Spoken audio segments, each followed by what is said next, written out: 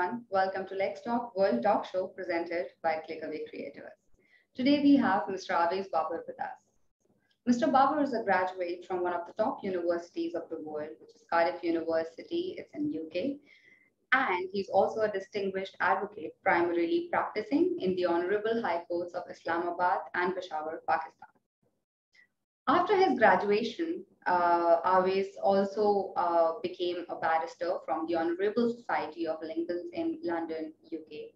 Soon after completing his legal studies, he founded his own chambers, which is called AB Law Chambers, and continued to display his skills in various legal cases, including as a defense counsel in National Accountability Bureau. He has also represented, and he still is representing prominent departments and entities such as Federal Board of Revenue, Pakistan Tourism and Development Corporation, not to forget Oil and Gas Development Corporation. In addition to marking his excellence in criminal and constitutional law. Due to his expertise in constitutional matters, he was recently appointed as an amicus curiae by the Honourable High Court Peshawar to assist the Honourable Court in the matter requiring constitutional expertise, which is a huge honor for any young advocate. And we are glad that Mr. Babar got that opportunity, and due to his persistent and impressive insight into law, he later also got associated with the top legal firm of Pakistan, HYAT and MEERJEES. I can go on and on, absolutely. I mean, I have everything in front of me right now when it comes to his bio. But I think without any further ado, let me just introduce you to the man himself who has achieved so much already in the span of just 6 to 7 years. So, hi Awais, how are you? I'm so sorry if it was a lengthy or a really long intro, but you absolutely deserve it, and we're really excited to know a lot about you. Such a fantastic introduction. I've started loving myself even more now. Thank you so much. Actually, I've been very passionate of becoming a barrister ever since I was a child. I mean, there were other kids who would like things like they would see a plane and they would say, I want to become a pilot. There were some who would say they would want to become doctors, engineers, and all those things never excited me. And one day I was watching a film. It might sound a bit funny, but that's how I started to decide that this is what I want to become. So I was watching a film. There were court proceedings and both the advocates were fighting for their clients. And finally, the judge decided... Sorry to interrupt you, may I please also know the name of the movie? If you would really want to know, it's a Bollywood film called MEERJEES. Okay. Yes, so there's Anil Kapoor and Amresh Puri in that film. And although it might sound a bit funny, but if a guy can, if a child can decide to become a pilot by watching an aeroplane in the sky, so it was the same for me. Well, I wouldn't have been able to go to court anyway, so I saw what a court is in a film as a child. So that was like when I saw Anil Kapoor arguing his case, and I was like, this is what I want to become. This is what I want to be. So while I was watching him argue his case, fighting for his client, taking somebody else's shoulders on his shoulders and absorbing that pressure. So I was like, this is what I want to be. So I said to my parents so people would ask me like, what would you be when you grow up? And I was like, I'm going to be a barrister, because I had heard that the founder of Pakistan, as well as India, Mr. Gandhi, both were barristers. So I was like, so these people even go as far as making a country. So this is what I want to be.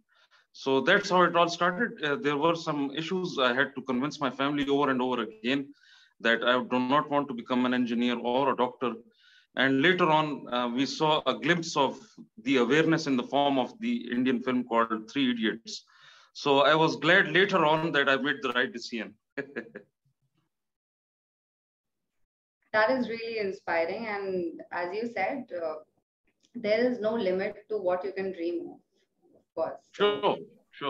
I mean, by looking at a plane which actually looks like an ant in the sky. I mean, if a person can think of becoming an air hostess or a pilot, then of course, by watching a movie, you can get inspired. I'm Exactly. actually watching Suits these days, so I am really inspired to become a lawyer for some That reason. is great. Suits is a great series. There is another one I would recommend. It's The Good Wife. Good vibes. Okay. The Good Wife, yeah.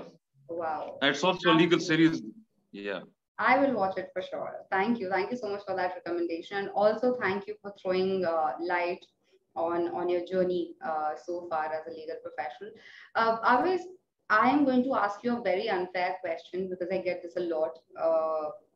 But if you can just throw light on one of the legal issues that you have worked on, I'm sure that you face this on daily basis. Every issue and every transaction or case is as important as the other for you.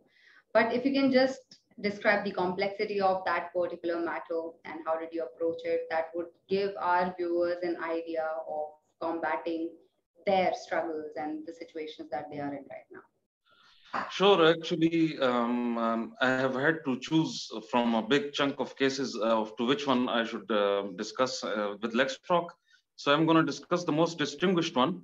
I had represented a client of mine who resided in Saudi Arabia while an international red warrant was issued against him by the Interpol. Okay. So there were two tasks. One was how would I represent him while he is in Saudi Arabia, while I would be making a petition in the Honourable High Court of Pakistan. So who would make that petition? That was the big task. So, and another task was to convince the Honourable Court to suspend his international red warrant as it had been wrongly issued. So what I did was, my client, through his family members in Pakistan, contacted me. So I told them that someone within their family would have to make a petition on his behalf in Pakistan so that the Honourable High Court issue an order to the Ministry of Interior to withdraw their request to the Interpol for issuing the red warrant against this person.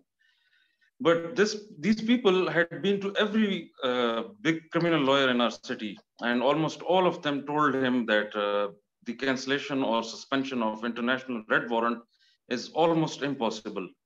When the case came to me, it is somewhere around 3 years ago. I was pretty much in the beginning of things. My career had just started to pick up. So it was a big risk as well, losing this case, but I started studying it, and I thankfully, with the help of one of my mentors, his name is Mr. Aurangzeb, I cracked the code and I filed the petition on behalf of his wife. I convinced the Honourable Court that she has a legal standing to file a petition on behalf of her husband. And then the court asked me, how is she affected? Because the red warrant has been issued against her husband. So how come she could make a petition on his behalf? So I convinced the Honourable Court with the different case laws that a wife could file a petition on behalf of her husband when he is not able to. And this was the case here. And after our rigorous arguments, thankfully, and it was during the peak of COVID, when there were big lockdowns and only very few cases used to be fixed in the Honourable High Court. So my case was fixed on number one on urgent basis. I argued my case. I convinced the Honourable Court, and the Honourable Court on our petition suspended the international red warrant issued against my client in Saudi Arabia. So that was a big achievement in regard that it had never been done before in Pakistan. And I had cracked the code with the help of my mentor and gone into those case laws which would help convince the Honourable Bench. Thank you so much, Awais, for sharing that.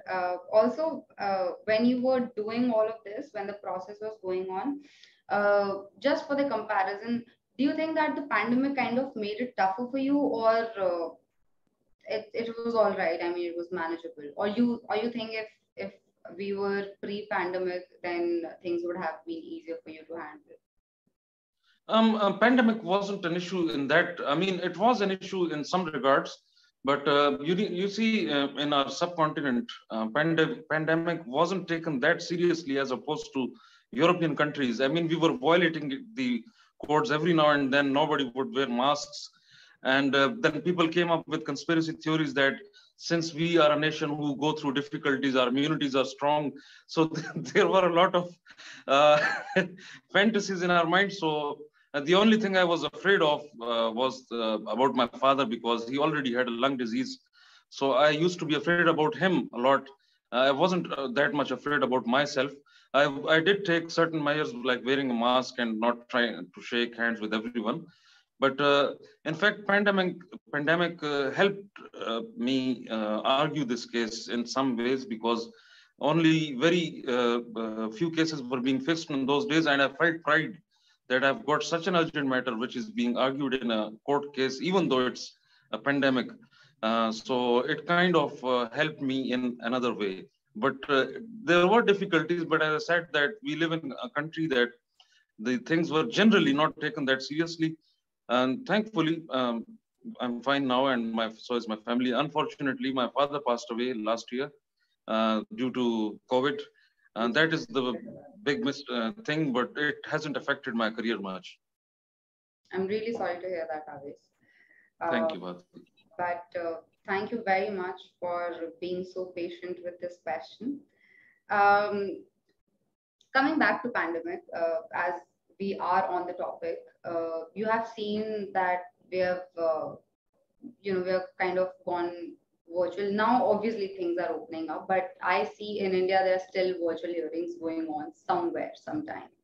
Right, so you have seen that pandemic, and thanks to pandemic, because we kind of got into remote proceedings and availability. According to you, do you think this is sustainable and like a possible way to increase the access to justice? You see, I'm of the belief that we are not taking advantage of the modern technology as much as we should. Just like, see, we are talking to each other because of this modern technology. It may not have been possible 20 to 30 years ago. If LexTalk and I were talking to each other in 1978, perhaps it would have been very inconvenient. It may never have happened, actually.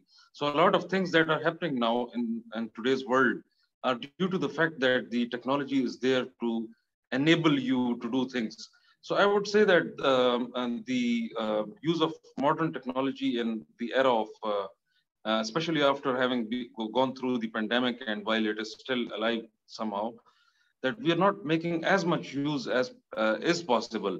I mean, sometimes I go to court and I think, like, rather than waiting 50 years to do it, why don't we put 3-4 good monitors in courts, some good audio systems, some good video systems, so that people could get access to justice, even in the era of pandemic, and through the modern technology, through mics, through audios. And while we are arguing our cases and the clients, we always submit an affidavit with the court that whatever we are saying before the court is true and correct to the best of our knowledge. So the other issues due to which we are not letting the technology take over can be overcome in other ways. There could be e-affidavit systems. We could do it through a QR code or something else. So a lot can be done. But it's not, we are not going to our full potential, especially the countries of subcontinent. And I mean, the developed countries are different. We can't compare ourselves to them.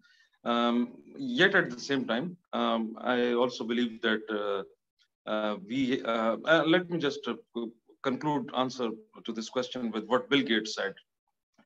So Bill Gates said that the pandemic, as he had already predicted that the pandemic would come, so he said the pandemic also came in the 19th century and the 20th century. But what's different in today's world is that we have technology. We can prepare better against the technology. So we can prepare a better access to justice system, especially after having gone through this pandemic. So this is my suggestion to the stakeholders, that they may make the best use of technology to overcome this inaccess to justice. Well said, and I don't think that you could have concluded the answer any better, Awais. So thank you so much for beautifully explaining your point of view in the entire situation. Thank you. Going back to the education background, as you've done your LLB from Cardiff, and then later you have also qualified as a barrister from the Honourable Society of Lincoln's Inn. How has your legal education from Britain invigorated your law practice, if at all? If at all? Yeah, I'm often asked this question by young advocates, that is there any benefit of becoming a barrister? Is there any benefit of going abroad? And what they're actually asking is if you get more money. To be honest, this is actually what they're asking. If if you Trust me, are I'm making not asking that. I am not. no, I'm talking about the young advocates, not about. I'm coming to what you had asked. Okay. So this is where my education is different. I did not go abroad for my studies to with the mindset that I will be able to earn more than other lawyers, or I would be able to be distinguish myself from other lawyers. For me, it was always about honor. It was always about honor to be a barrister, not that I would be distinguished from other advocates. Secondly, since as I told you that I had become passionate about studying law right in my childhood, unlike many advocates. So I always dreamed for the best education. I promised myself that I would, initially I didn't plan to do my LLB from abroad, but my younger brother had already gone for his ACCA to London. So I suddenly got an idea, why not go for LLB as well? If I'm going to do this for the rest of my life, why not study in the best place possible? So has it invigorated my practice? Yes, it has fantastically invigorated my practice, because most of the things which I otherwise would have done after 1 or 2 decades, I started doing in the first 5 years of my practice. And I'll just share a thought. Senior colleague of mine had told me while I was in Cardiff. I was in first year, he was in third year, he was also from Pakistan. So I suddenly said to him one day, I was like, his name was Sajawal. I was like, Sajawal, I'm studying the law here. I'm very happy and I'm learning a lot. But am I not studying the law of Britain? Would it not be difficult for me to go back to Pakistan and then practice there? So he said a very beautiful phrase in the answer, and that suddenly changed my outlook while I was in Britain. He said, Awais, you have not come to Britain to study the law of Britain. You have come to Britain to study how to study law. So that was which suddenly transformed my psyche about why I was there, and it transformed from just being an honor to something beyond. That I have come here to study, to know how to study the law. And once I learn that, I can practice in any country of the world. So that confidence which I got from there, along with the other struggle one bears while living abroad, that collectively helped me become a strong-minded advocate. And Alhamdulillah, I'm very happy with what I've done in the last 6-7 years. Congratulations to you, Awais, for having such a good, and successful journey so far. And I just hope that it continues to flourish more than it has been so far. Inshallah. Now, I know like we're kind of coming to an end of this amazing conversation that we have been having. But before I let you go, as you have talked a lot about technology, a lot about pandemic, a lot about, about the cases that you have worked on. But just one thing, which is, which I kind of wanted to ask you, that what made you go, in the early years of practice, in an exigent and challenging profession like law? And actually, I don't want to call law as a profession, because now I have been talking to so many lawyers, and I just feel that everybody is so passionate about what they do, and it's one of the Nobel professions that we have in the world. Definitely. So, and it's one of the oldest professions that we have in the world. Not to forget that. So it's something which I think that I would want to know, and if I put it out there, then people would also want to know that what made you just choose.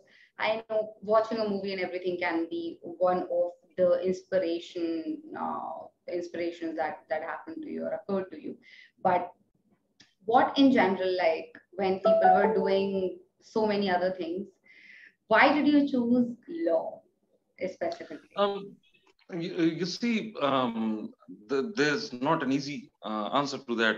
When you have done your A levels or higher secondary education, Right. everybody is kind of telling you that what to do. People would be telling you, go become a doctor, go become an engineer, keeping in view what is available in the market. And I had always been, thankfully, I've always had very good teachers. They had always taught me to go after what I enjoyed doing, rather than to go after what would benefit me in material ways. So when I started practicing, and when any advocate starts going to court, the most difficult thing is when you come back home, your parents, your society, your relatives start asking you, how much are you earning? And that is the worst part in the first few years of practice. And because normally you don't get paid much by the big legal firms. You only uh, get a little bit of stipend, which is almost negligible.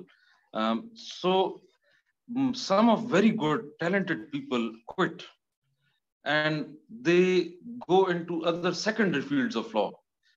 For example, some of, as much as respect as I have for in-house counsels, but some of them become in-house counsels of organizations only because they couldn't bear the pressure, the questions of society and parents, because our counterparts in other professions, they at least get paid something, even if it's an internship. But we have to go to a place called court, where people come up with their problems. They want an advocate. They're sure about what solve that problem. And for you to be able to show that you can solve problems, you would have to show a very strong mettle, very strong forbearance. And I have had a tendency of doing hard things in my life. For example, as opposed to doing the most easiest question in exams first, I would rather do the hardest one first. I tend to be a bit unorthodox. So in this scheme of things, and same in law as well. So when those hardships started coming, I said to myself, let it be. It's okay. It will pass. And it's a chosen hardship. It's not that somebody has inflicted it upon me. And thankfully, due to the fact that I have not been very angry about it, that I'm going through this hardship. So God and very nice people in my life started easing my life up. I got to meet very good people to work with. And I also had a desire that I never wanted to work in a big chamber. I didn't want my CV to be like I have worked with so-and-so big lawyer. And I said to myself that I would rather become something, a good version of myself, rather than copying somebody else. That's beautiful, Awais. That is absolutely beautiful. And I don't know, but I just feel that you have kind of inspired and you will be inspiring a lot of people with this interview. Any advice before we come to an end of this beautiful conversation and interview? More of a conversation than the interview. Is there anything that you would like to say to the budding lawyers, or just as an advice if you would like to say? You see, I would, there are different sorts of lawyers, and some have the benefit of being second or third generation lawyers. Their parents or uncle, aunts, grandparents have remained lawyers. There are some who, like me, who have to start it from zero because they don't have any background in their family. I would say both have pros and cons. So these are not the determining factors for your future. I would say if somebody is passionate about becoming an advocate, stick to it. Don't just quit because you are having a tough time. It is but natural. It is something like mountaineering. So a person who is a mountaineer, he is obviously going through a hardship. He needs a lot of stamina, but he's loving it. So you got to love the law profession to be able to survive in it, or else you will become a thief kind of an advocate. Yeah. That's something which I guess goes. I mean, it's applicable to everybody in a way, not giving up and giving in their best. So it's kind of inspiring to me as well, and I hope to a lot of other people. Thank you so much, Awais, for an amazing interview. It has always been a pleasure talking to you, but in front of people, I'm sure that we were able to kind of put out the best of knowledge and wisdom you possess. And I guess that's your way of giving back to the community. So I'm really happy that you chose LexTalk as a platform to do that. You are very welcome, Bhati. And thank you so much for your time. And once again, I would wish you a very happy birthday. It was yesterday, I guess. So thank you for your time. Thank you to LexTalk. And thank you for the opportunity that I had to share my journey with the future advocates of the world. Thank you so much. Thank you. Thank you so much, Awais. And for our viewers, if you like this chat with Awais, please like and share this video, and do not forget to subscribe to ClickAway Creators YouTube channel to appreciate what we do. And you have more coming from industry legal leaders like Mr. Babar himself. This is Bharti for LexTalk signing off. Take care.